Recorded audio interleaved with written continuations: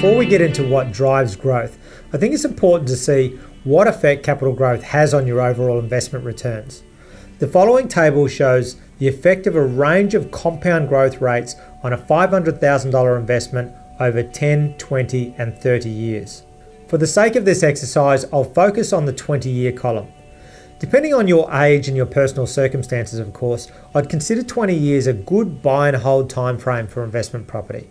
If over the next 20 years your investment achieved only 1% growth, then ignoring the buy and sell costs and the net yield, you'd make a net profit of $110,000. If you're lucky enough to achieve 10% growth, then you'd make a net profit of well over $2.8 million. These are extreme examples, of course, but there's many suburbs around Australia that have had double-digit growth rates over the last 20 years. However, the average growth rate of every suburb across Australia over the last 20 years is estimated to be around 5% per annum. Now, you'll see that if over the next 20 years your investment property achieves just 1% under the national average, and your brother-in-law achieves just 1% above average, then he would earn over $500,000 more net profit than you would. A bitter pill to swallow at family barbecues. But that's the difference between 4% and 6% growth over 20 years. So you can see that even small differences in growth rates mean huge differences in profit when measured over the long term. Now that we know what sort of impact capital growth can have on our investments, let's look at what drives capital growth. We've all heard the catch cry, location, location. And location certainly is a large part, but not the only part of what drives capital growth. But what does this mean, and what is it about location that's important? Before I answer that, I'd like to share some research with you. The following diagrams show growth rates in a number of suburbs within Melbourne, Sydney, and Brisbane over the last 10 years to the end of 2016. As with all data analysis, there'll always be outliers. However, generally you can see a high correlation between suburbs being closer into the CBD and having higher growth rates. There is definitely a pattern here. And this makes sense, as for each 1 kilometre ring that you go out of the city, there's an exponential amount of supply or future supply opportunities available. On the demand side of the equation, it turns out that employment is one of the main growth drivers, as most of us don't like to spend hours every day getting to work, and a good proportion of our jobs are in the CBD. Other demand side growth drivers include access to transport nodes, hospitals, schools, universities, restaurants, and entertainment or lifestyle amenity. All property investments need both an increase in demand and some sort of constraint on supply for them to actually increase in value.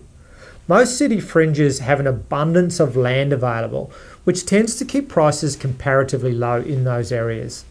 The Reserve Bank of Australia have recently stated in a white paper on housing prices that the premium paid, or the gap between prices of inner suburbs and outer suburbs, is expected to grow exponentially over the next 20 years, mainly due to the baby boomers who are no longer able to maintain their house on the quarter-acre block and are downsizing to apartment living.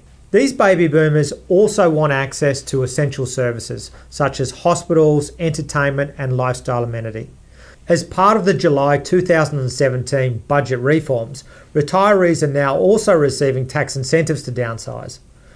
This is just one example of demographic shifts that will have an impact on the demand for inner city living.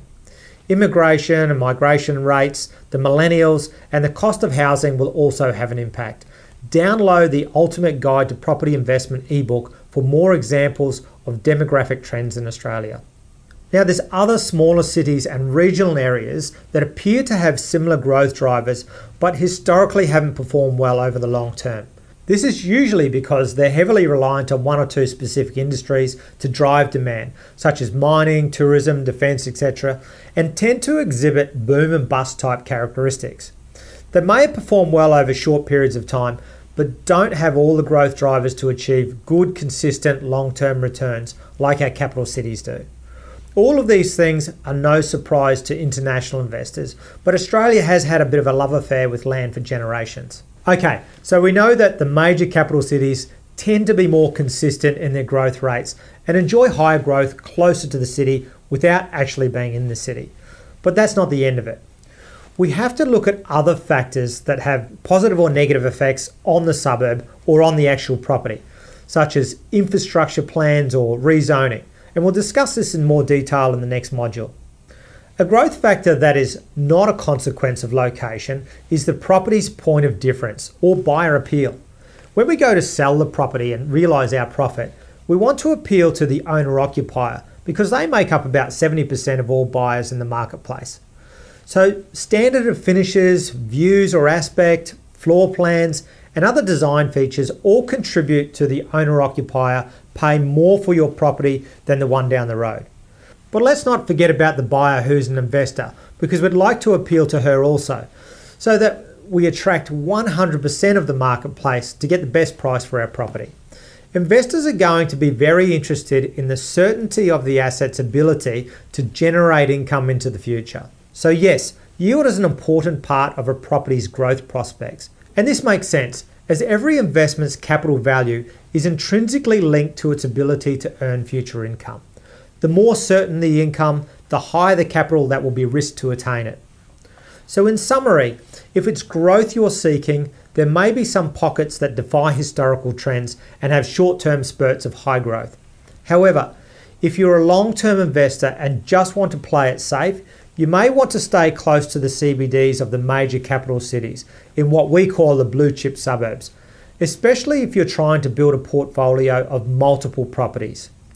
Trying to pick the next hotspot is almost impossible, and even if you get it right, over the long term, the suburb may not perform up to par. One bad decision in this area can impede your overall portfolio growth for many years.